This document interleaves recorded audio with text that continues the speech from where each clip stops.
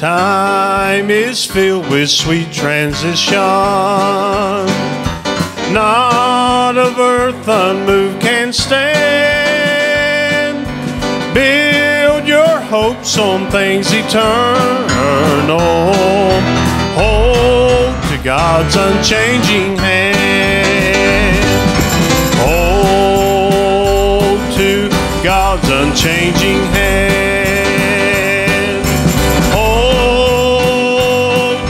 God's unchanging hand. Build your hopes on things eternal. Hold to God's unchanging hand. Trust in Him who will not leave you. Whatsoever years may bring, if by earthly friends forsaken, still more closely to Him cling. Hold to God's unchanging hand. Hold to God's unchanging hand. Build your hopes on things eternal. Hold God's unchanging hand. Covet not this world's vain riches that so rapidly decay. Seek to gain the heavenly treasures.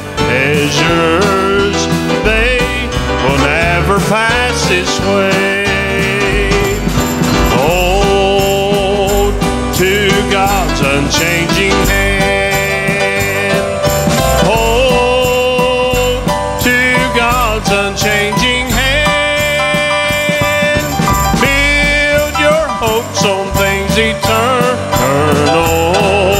Hold to God's unchanging hand. When your journey is completed, if to God you have been true, fair and bright the home in glory, your enraptured soul will view. Hold to God's unchanging hand. Hold to God's unchanging hand. On things eternal. Hold to God's unchanging hand.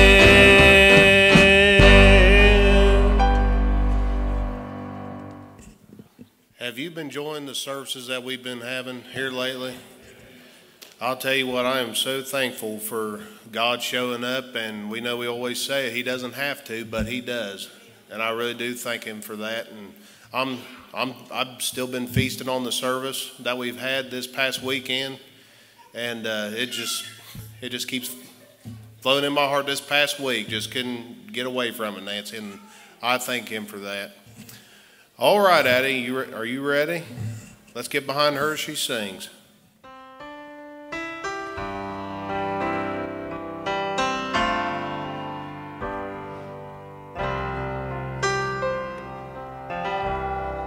In prisoner's chains, with bleeding stripes, Paul and Silas prayed that night, and in their pain began to see their chains were loosed and they were free. I bless your name. I bless your name. I give you all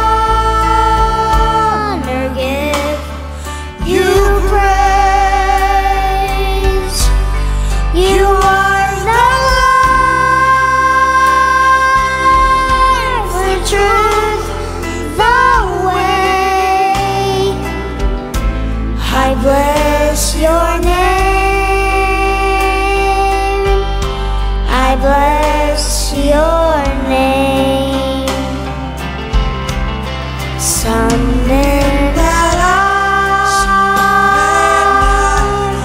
you should find.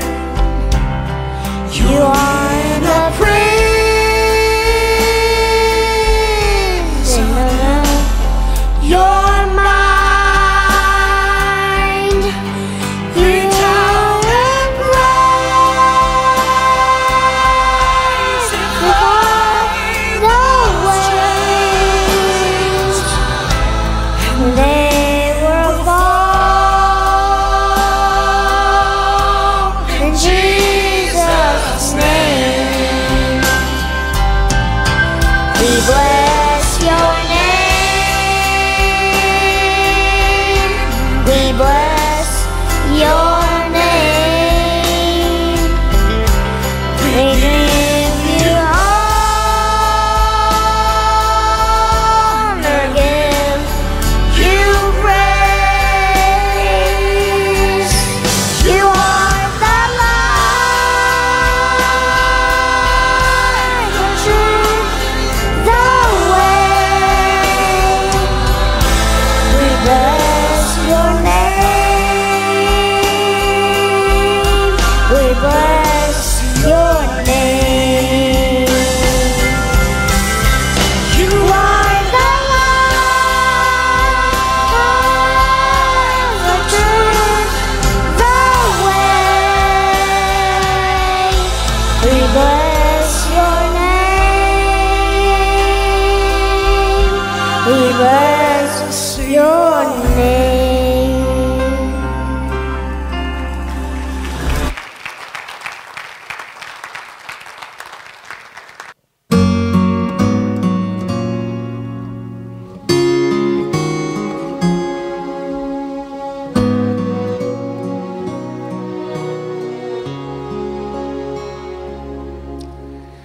Weak and who the sinner, lost and left to die.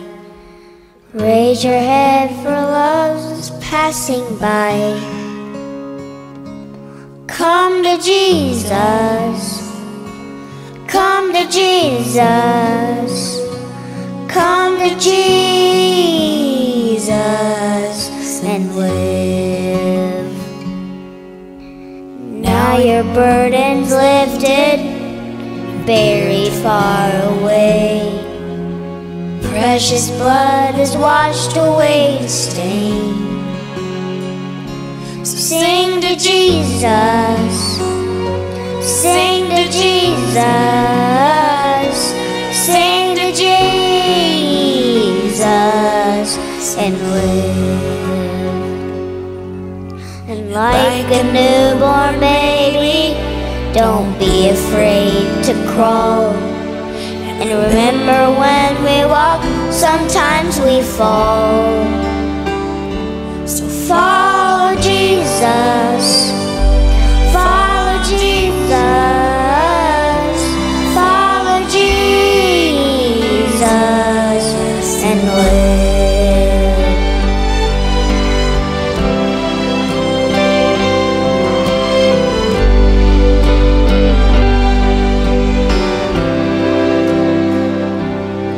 Sometimes the way is lonely, and steep and filled with pain.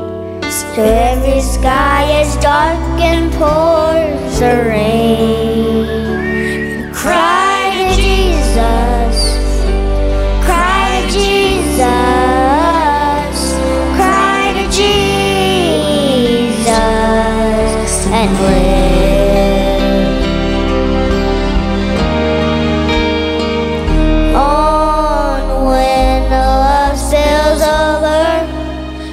Music fills the night, and when you can't contain your joy inside, dance for Jesus, dance for Jesus, dance for Jesus and live.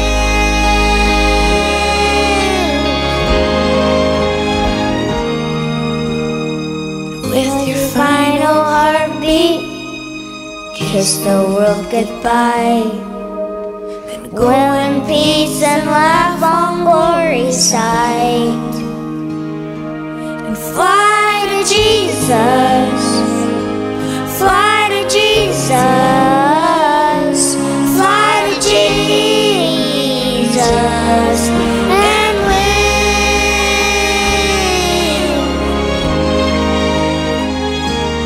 Fly to Jesus. Fly to Jesus. Fly to Jesus. And live.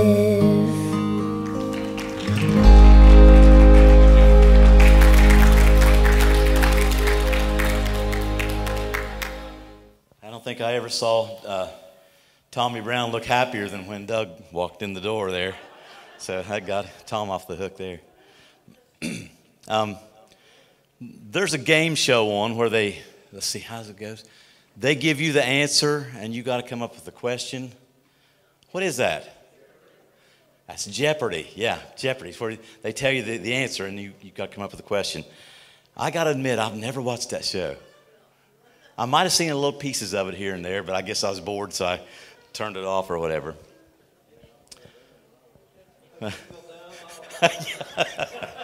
Yeah, it doesn't take much for me either, brother. I know what you mean. But I'm gonna play Jeopardy with you for just a moment. And the answer to this question is Amazing Grace. And I'm not going to ask you for your answer or for your question, but the question is, why are you here?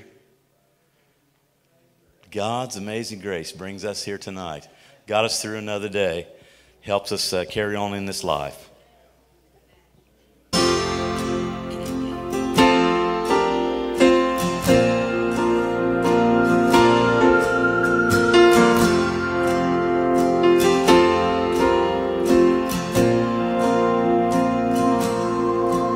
Amazing grace, how sweet the sound that saved a wretch like me. I once was lost, but now I'm found. Was blind, but now I see.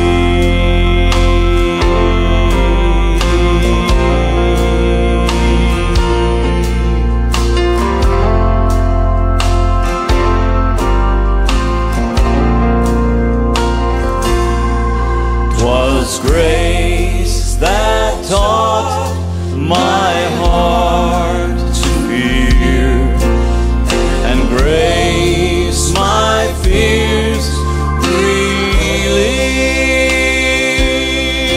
How precious did that grace appear the hour I first believed.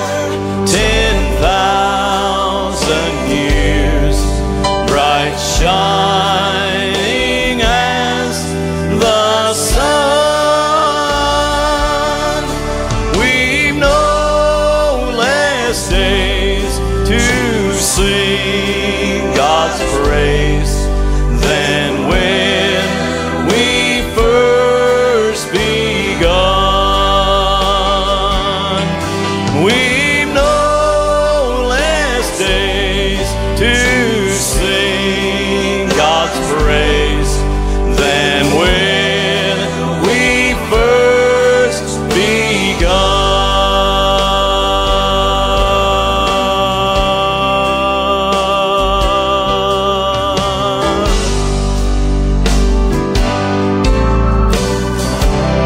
Oh, and when we first begun.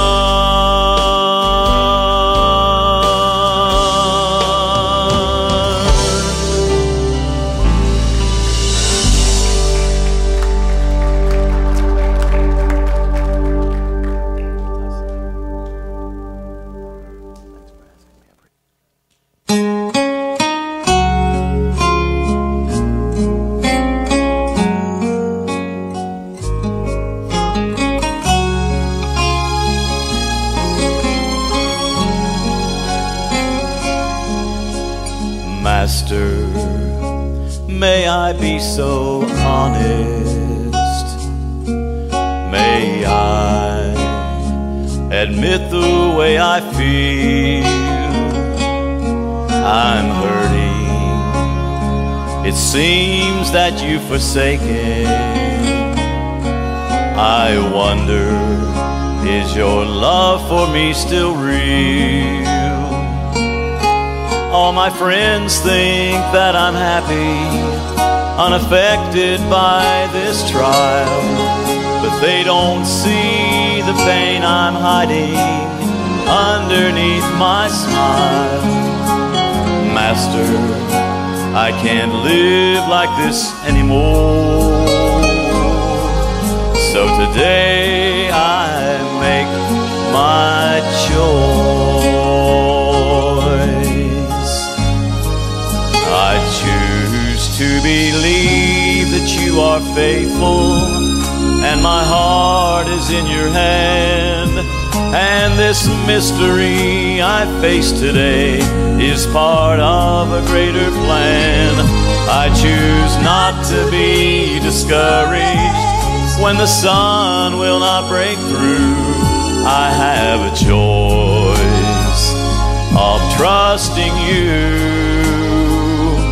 So Lord, this is what I choose.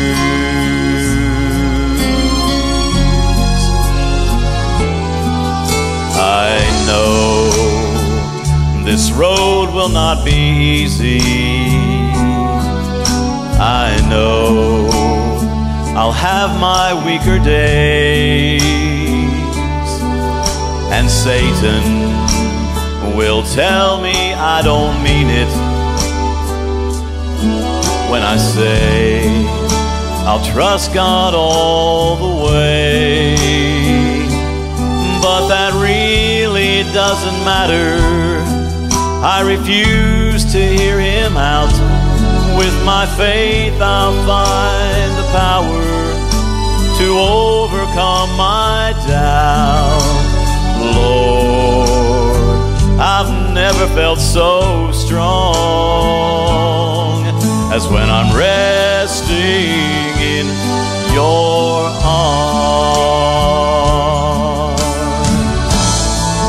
I choose to believe that you are faithful, and my heart is in your hand. And this mystery I face today, it's part of a nobler plan. I choose not to be discouraged when the sun will not break through. I have a choice of trusting you. So Lord, this is what I choose. I choose to believe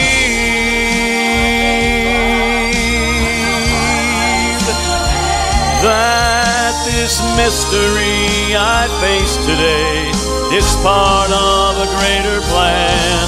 I choose not to be discouraged when the sun will not break through. I have a choice of trusting you. So Lord, this is what I choose. Lord, this is what I choose. I choose to trust you, Lord.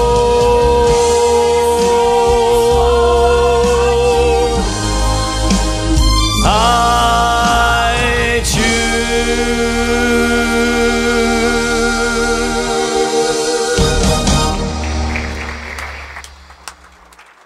Good singing. We enjoyed this singing tonight. Thank the Lord for it. Thank the Lord that Doug made it just right on time. I had a devotional here whipped up for you, but now I'm teasing. No, it's good to have our assistant pastor here with us. Everybody minded the Lord tonight? All right, Doug, go. Come on up. Well, I've always wanted to feel what it's like to be Tate and Brittany. And I got to figure that out tonight. I'll stick to being me. I don't like being late. But did you? Yeah. I was in line over there at 348. Got there about 7 o'clock, and everybody was turning around in front of me because they had the bridge all closed up there by the briar patch. So Facebook's the devil, you know what I mean? They already had it figured out. They said a man on a log in the river, and kayak, all kinds of things. And then, so they said the road's going to be shut down for hours. So I turned around, went all the way to Portsmouth, and come that way. So that's why we're so late. But anyway, we're here. And we'll give you what God has given us. I slipped into the hospital last night and seen Jeff and Monty, and Monty is, he got his sugar out of whack there, and probably gonna have to be on insulin probably the rest of his life, I'd say. And but then I slipped down and seen Jeff, and I want to leave you guys with this, and you can do whatever you want with it. But me and Tom talk to Jeff a lot. He calls us. He's always down in the dumps because Jeff is bedfast. He just lays in a hospital bed in his living room. I've been over and seen him, and he lays in that living room on that bed and can't get up, can't do anything. So the enemy attacks his mind. That's how the enemy attacks him, because he can't get him to go out and do sin or all that. So he attacks his mind. And I know me and Tom's talked. We've talked him through a lot of dark thoughts, and I'll just leave it at that. But he looked at me last night and he said, "Do they still care about me out there? Do they miss me at all out there?" I said, "Jeff, your name is called out all the time, and we pray for you all the time, and you are missed." And of course, I always like to get him laughing because Jeff's a jokester. I said, "I miss you on that front seat sleeping while I'm preaching," I told him. And of course, he laughed, carried on, but he's pretty depressed. If you feel like sending him a card this week, it'd be really good if you'd do that and let him hear from some of you. I'm sure it would lift his spirits, and he should get out of the hospital there as soon as they get his infection cleared up. But his test today come back okay. It's not in his heart. So I just had that on my mind. If you have your Bibles, we'll be in 2 Kings chapter 6. 2 Kings chapter 6. We'll give you what the Lord's given us. Probably should be done an hour and 20 minutes or so, Ted. About an hour and 20. I'll get it all out. So I'll give you what God's given us. It's at verse 6 of chapter 6 says this: "And the man of God said, Where fell it? And he showed him the place, and he cut down a stick and cast it in hither, and the iron did swim. Therefore he said, take it up to thee, and put out thy hand, and he took it. Tonight, if I would title this message, it would be this: remember where you lost it. Remember where you lost it. Elisha was a prophet of God who was a student of Elijah at the time. And he was present when God carried Elijah away.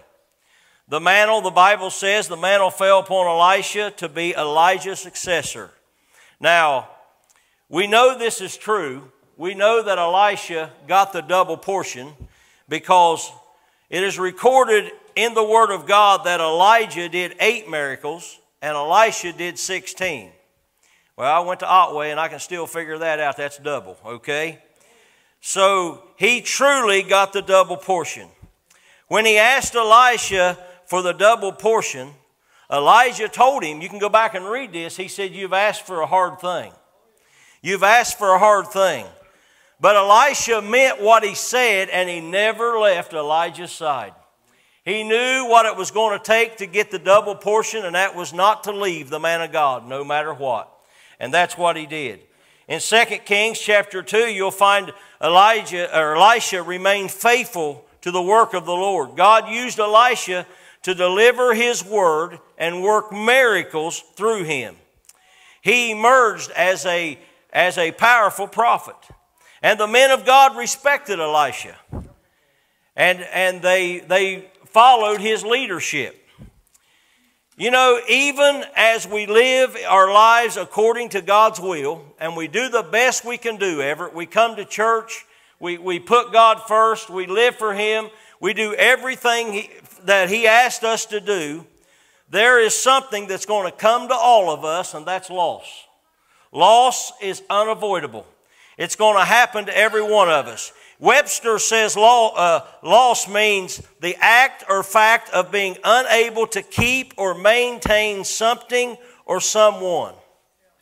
Now, we lose stuff all the time. We lose our keys. We lose our billfold. We lose our iPhone.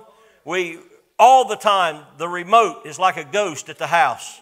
You lose the remote all the time. You lose a pocket knife. You lose your tools.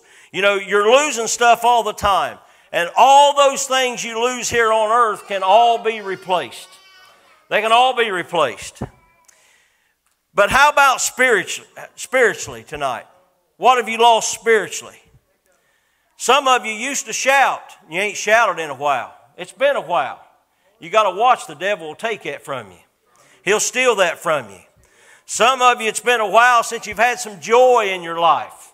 Better watch. You better watch. If you don't get that taken care of, he'll take that as well. Our compassion on others.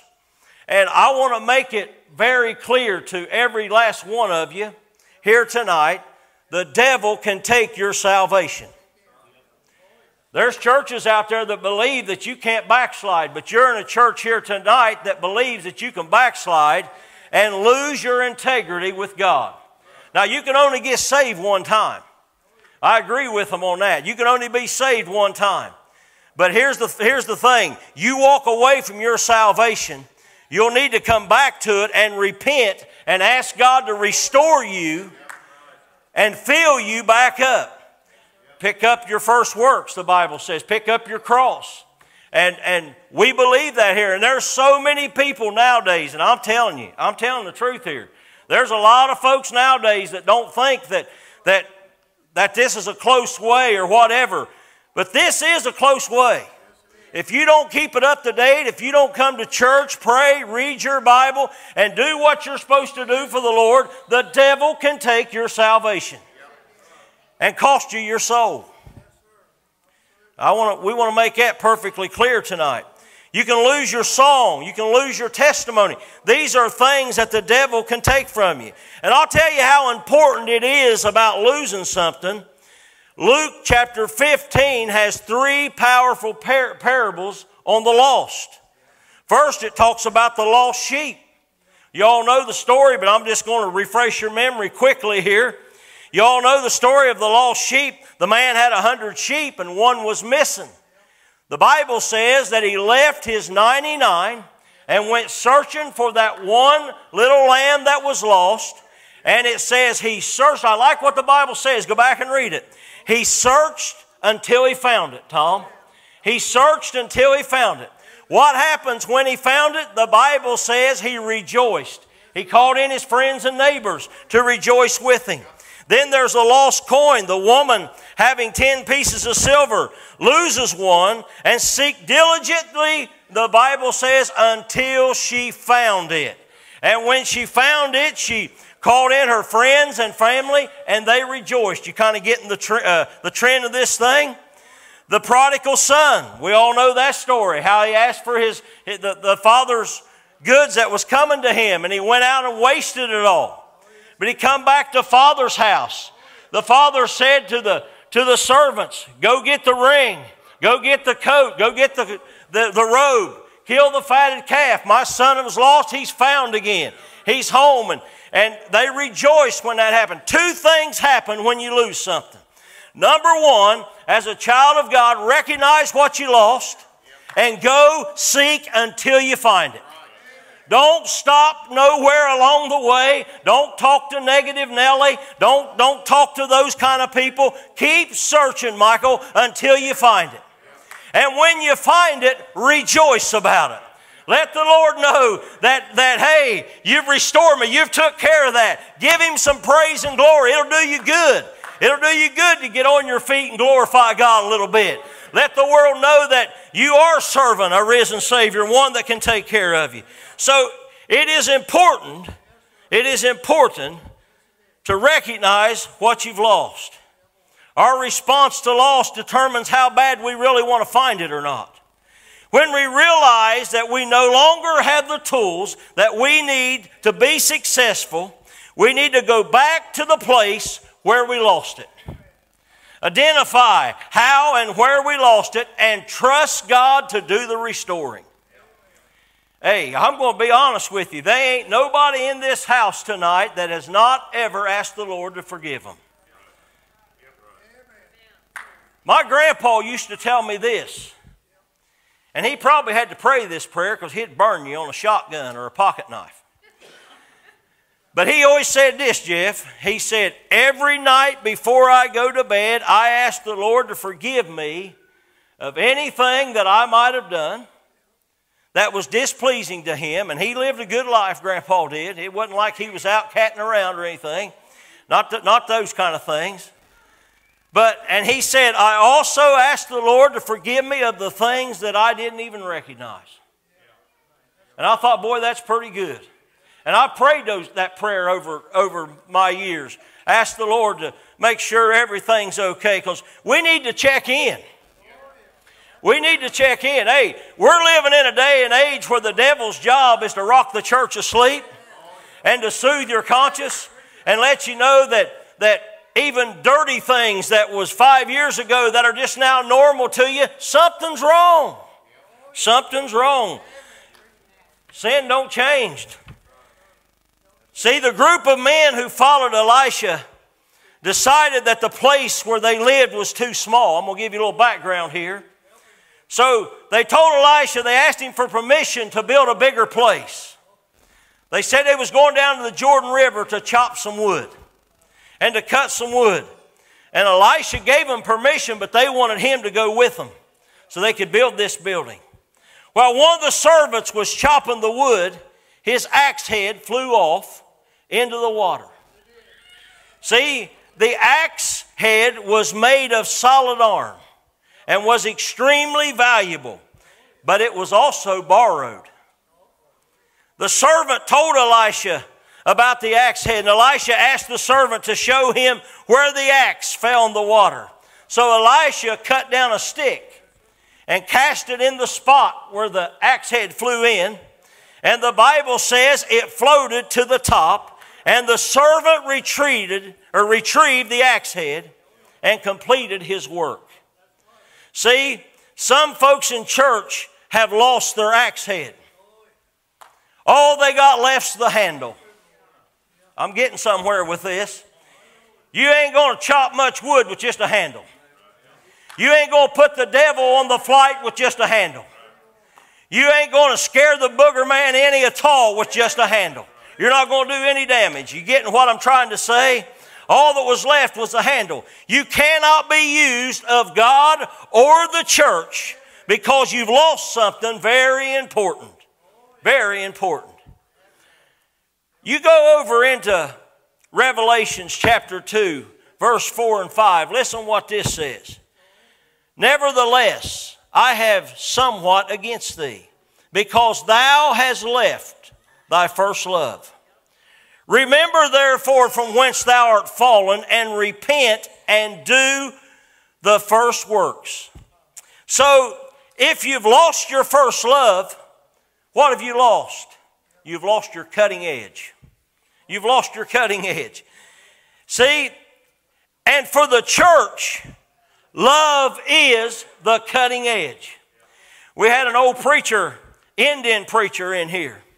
Years ago, I was just a boy. Albo, I believe was his name. Am I right? Albo? Big old Indian fella. And he would get here in front and he preached a message on love them into the kingdom. That is the church's job, is to love them into the kingdom. The Lord will do the cleaning up. The Holy Spirit will convict them and save them, Mark told. Our job is to love them, get them into the house of God, and God will do the rest. So if we've lost our cutting edge, we've lost our first love. Love is the center of the gospel, period. There ain't no other way around it. Love is the center of the gospel. If we've lost our first love, we can't do anything. All that's left to do is repent and go back to where we left it, where we lost it. See, the servant was using a borrowed axe, which suggested that he didn't have his own axe and he couldn't afford to replace the one he was using.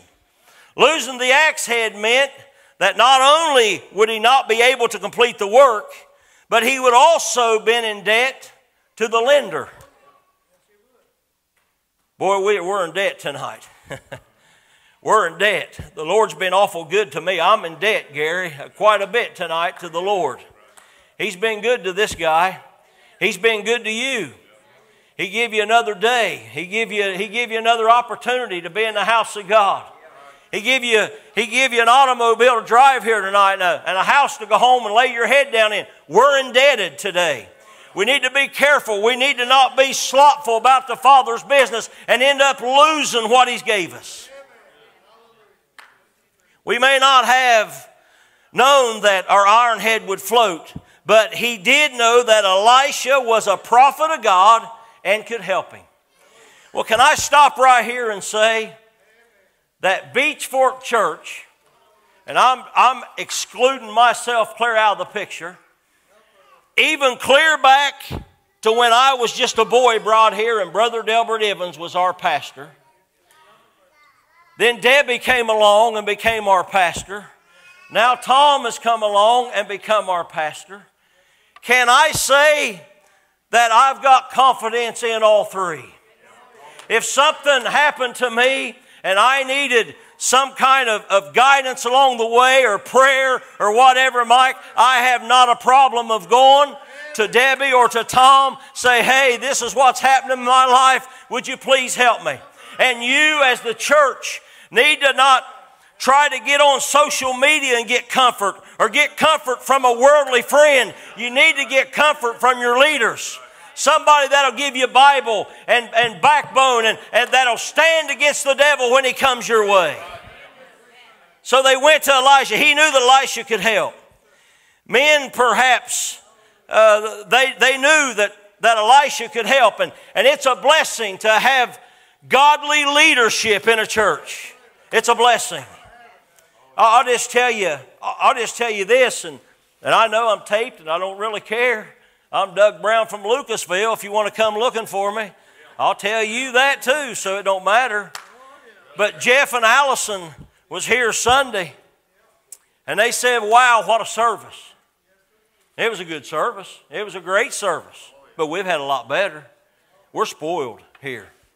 You understand what I'm getting at? They said, we ain't been in a service like that since we was down last time, 6, 7 months ago. They have completely remodeled their church. They took the lights out of the sanctuary.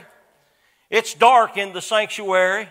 And they put up all these different color lights up on the screen. They got this, or up on the walls, and they got this screen that floats back and forth. They got so much smoke going on the platform they can't even see who's singing. I'm telling you the truth. This is their words. So I said, you turned your sanctuary into a bar, huh? Is that what you've done? Said, more or less. More or less. I think our pastor just preached about this just Sunday there. He preached about this. We don't want none of that garbage here. As long as I'm part of it, it won't come in here. I can tell you that. We're going to keep the lights on. We're going to keep the walls white. It's going to look like the house of God in here. Amen? That's what it is. It's supposed to. You know what? Here it is. I'll just tell you like it is. This is just me, just good old Doug Brown from Otway stuff right here, okay? It's just me right here.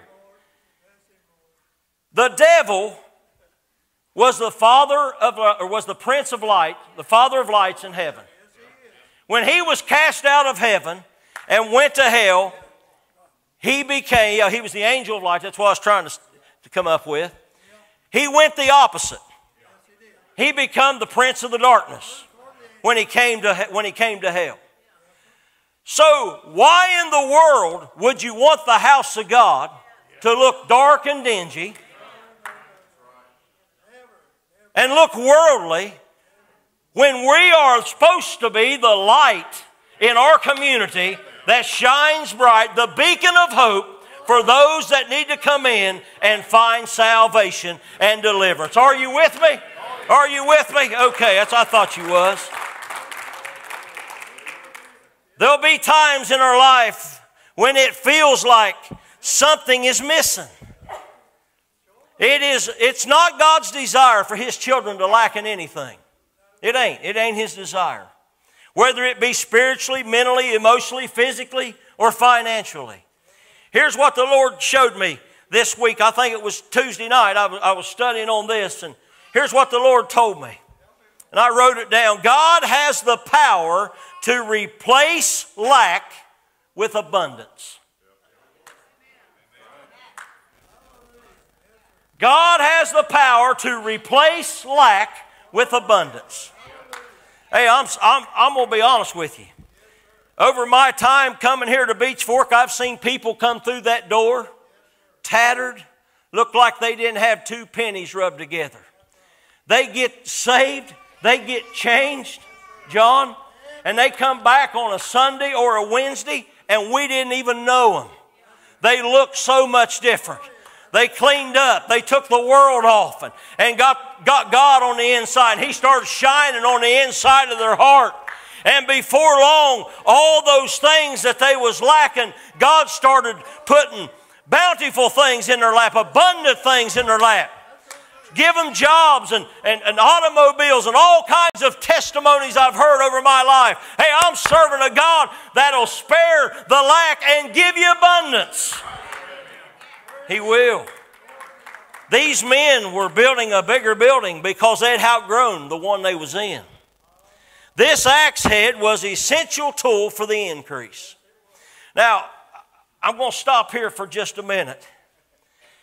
Debbie come out here, I don't even know what year it was, but we was in that little red church. And we started growing and started outgrowing it. And we built this second church on here. 92, we built it on. Outgrowed it. Then we built this on in 2000. A pandemic hit. We've lost some people, but they're coming back. I would just love to tear out and go that way sometime, or however we need to do it. Yeah, we got plenty of ground out through there.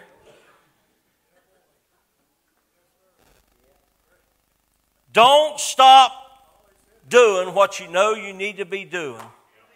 And don't be scared of what God can do for you. Listen. Don't allow loss to cause you to give up on your increase. Remember where you lost it. Go get it and keep building. 2 questions tonight I want to ask you, and then I'm done. 2 questions. So tonight I want to ask you this. What have you lost? Only you can answer that. And God knows, and you know. So what have you lost? Then I'm going to ask you this. Where did you lose it? They ain't no child of God that's got the Holy Ghost living on the inside going to be surprised when they sin. I'm going to tell you why that is. Because the Holy Ghost will give you a jaw smacking. He'll give you an attitude check. He'll make sure that you know you're messing up. You understand what I'm saying? So, in other words, you know where you've quit along the way. You know where you've gave up of it along the way. So here's what you need to do. It's just real simple. Go get it back. Beech Fork needs you to get it back. Your family needs you to get it back. You need it yourself to go get it back. See, that's a problem with the church today. Folks have lost it, and they know they have, but they don't really want to go find it and dig it up and start over again, and here's why. Here's why. This is what the Lord showed me. This is what He showed me. He said this, because we have gotten used to living without it. We have gotten used to living without it. And that's worrisome. That's worrisome. Because no way can you live a fully blessed life without it. No way can you fully be used by God or by this church without it. And I'm going to tell you why that is. Because God gave it to you, and it was your responsibility, and you lost it. So you need to go ask the Father for help to dig it back up, find it, and start using it again. See, I'm going to tell you this, and it's just plain and simple, but it's the truth. Life is so much better with it than without it. The blessings of God come in your life and show up big time when you got it, and they'll go away if you ain't. That's all I have. Let's be standing. That's what the Lord gave us tonight. I don't know who needed it, but I know it was for here because the devil tried to set a roadblock up, and this guy here, hey, trust me, it'd been real easy to turn around and go home.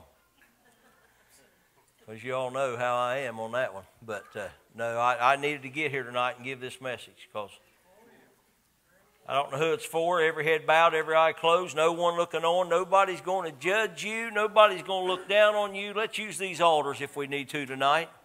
We got plenty of time to pray with you, pray with your need. Any of you young people struggling with anything, any of you young people need to get closer to God or mark up, use these altars to do that.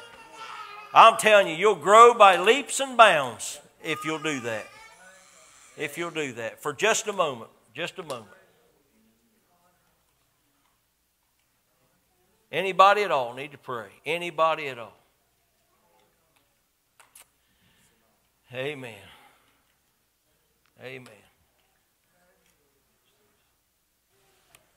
Lord, I thank you for showing up tonight. Thank you, Lord, for helping us. God, I give what you give me, and it's up to the people, Lord. We pray. And we know you don't never make a mistake. But God, we pray if this was for somebody that they'll go home and talk it over with you and pick up and find what they've lost. God, we ask you all those that's hurting in our church to be with them. Watch over them. Help them, Lord. Heal their bodies. Father, we pray. Amen, Lord. Give us a great service Sunday morning, great service Sunday night. Lord, we thank you for what all you do. Bless this place. Bless these people. Keep them safe the remainder of this week. Take them home safely in Jesus' name.